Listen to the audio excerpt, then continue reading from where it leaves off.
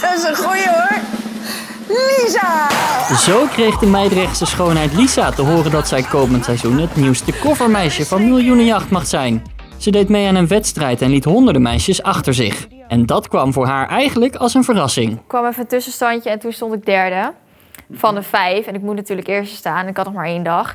Dus ik dacht, nou, dat gaat hem niet meer worden. Ik had nog wel wat mensen geappt en heel veel mensen hebben het gedeeld op Facebook. Dus dat heeft wel geholpen. Lisa besloot aan de wedstrijd mee te doen na een oproep op Facebook. Ze eindigde bij de laatste 26, waardoor ze werd uitgenodigd voor een castingdag. 5 van de dames belanden in de finale en mochten ieder al 1 uitzending meedoen. Ja, het was echt superleuk. Ja, ik heb natuurlijk nog nooit zoiets gedaan. Dus het was heel erg leuk om daar achter de schermen een beetje te kijken. En die meiden waren heel erg leuk en het was gewoon een hele leuke ervaring. Nummer 10. Het is natuurlijk groot wereldnieuws, dus Lisa's telefoon staat de laatste dagen rood gloeiend. Ik vond het wel allemaal heel erg leuk. Ik ben net uitgenodigd voor RTL Boulevard om daar te zitten, dus dat was ook heel erg leuk.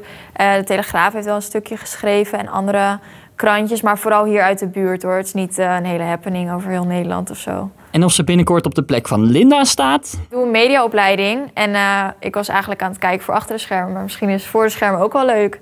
Ik weet het allemaal niet. Het duurt nog even voordat we Lisa op tv zien. Pas in maart zijn de opnames.